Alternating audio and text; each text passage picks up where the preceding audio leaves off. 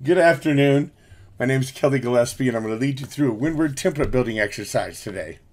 I've got a simple invoice on screen, skeletal document with just some static text, and I'm going to begin by populating this with some data tags, and then out tag the appropriate data in the appropriate parts of the document. To begin, I'll come over to data sources and connect to a data source.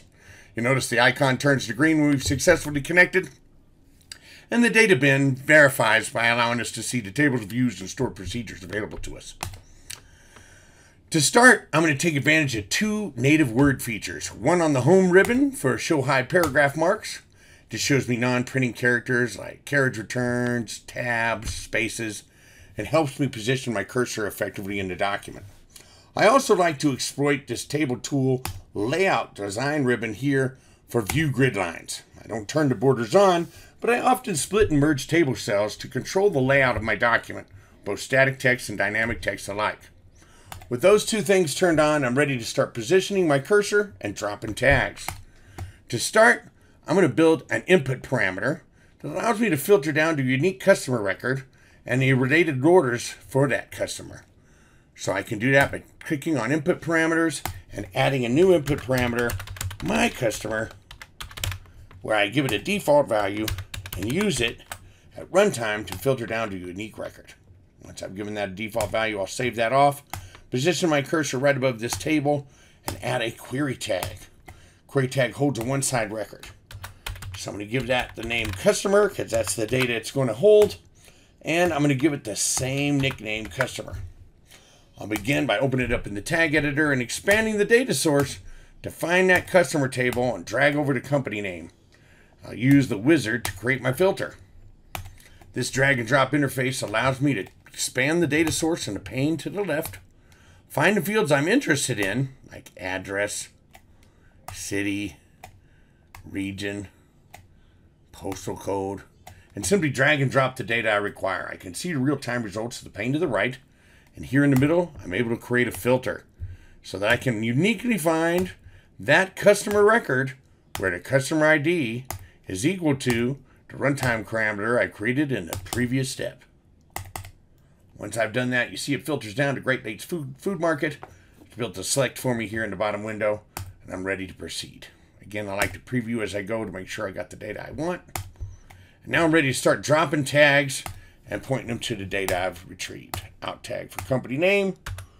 I'll do one for the address, the city, comma space, the region or state, of course, the postal code.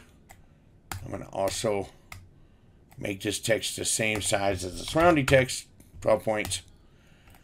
And what I'll do is I'll start by using the data tree. Although I can find it in the tag editor, I can get there a click sooner with the data tree. You see the query tag we populated here, customer, and I'm able to point to the data I want that out tag to be assigned or associated with, address, city, region, and of course, the postal code. You see how easy it is to assign these tags. Very straightforward. In the interest of saving time, I'm going to copy these out tags for ship to, build to over here to ship to, and make them the same. And for some reason, this bottom row here changed color, so I'm going to turn back to black. There we go. And I can change them back to the right color by just clicking through them. Make sure that they look the same. This also 12. And Arial. And not bold. Okay, now that I've got all the tags looking the same, I'm ready to start working on my orders.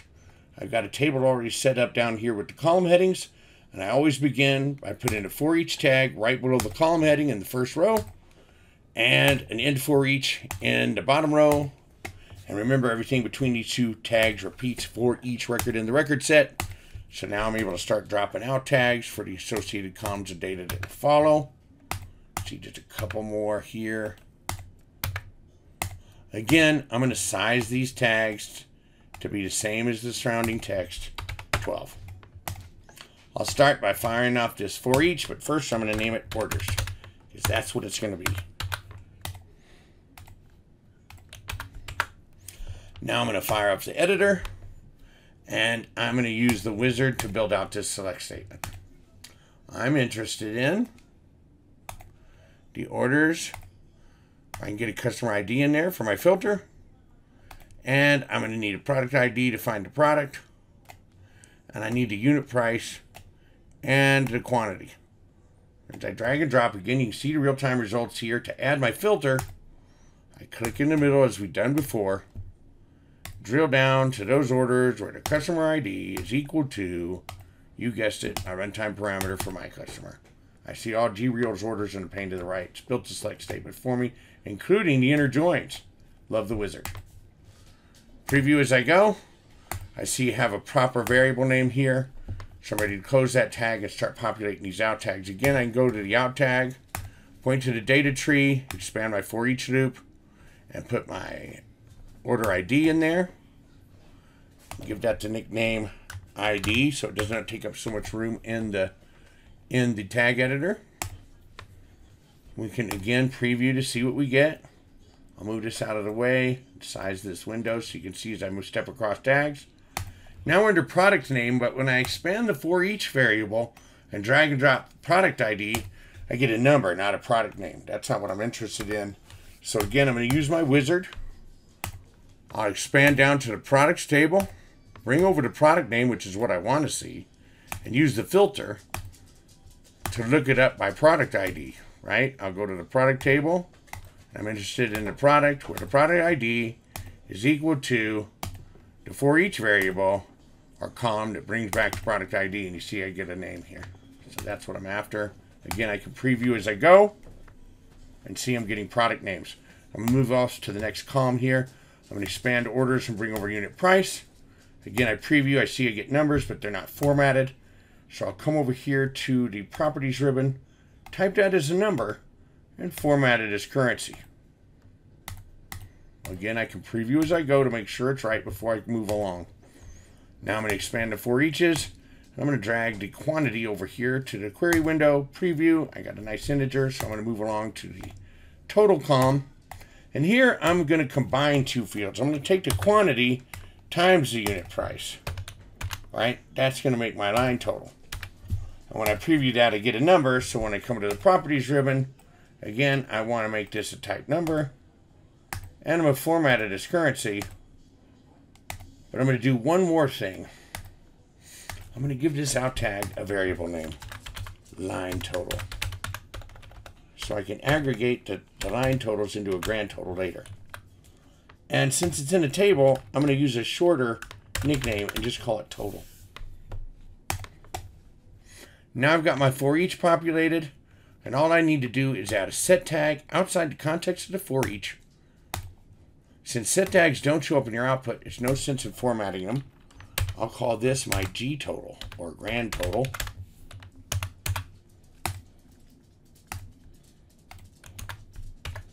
And I'll open it up in the tag editor and give it an initial value of 0. Now I'll select the tag, copy it, and put it right after line total here.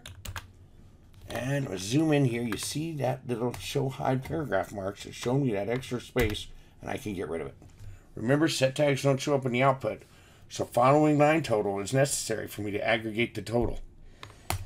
Now I'll edit this set tag and simply expand these two set tag variables that I've created, one with an out tag, one with a set tag, and G total is going to equal itself plus line total, isn't it? And that's how I aggregate in the context of this for each to get my final number. Again, it's a type number. Now it's just a question of positioning my cursor inside the table, dropping an out tag, formatting it to be the size of the surrounding text, and then assigning it to that grand total. It's a number, and it'll be formatted as currency. If we've done this correctly, we've just built out a Windward template, very quick and easy, in under about 10 minutes. You pass in the runtime variable, it populates the one side record and the many side records. I can turn off these show hide paragraph marks and grid lines now, and you can see how very attractive customer invoice in less than 10 minutes.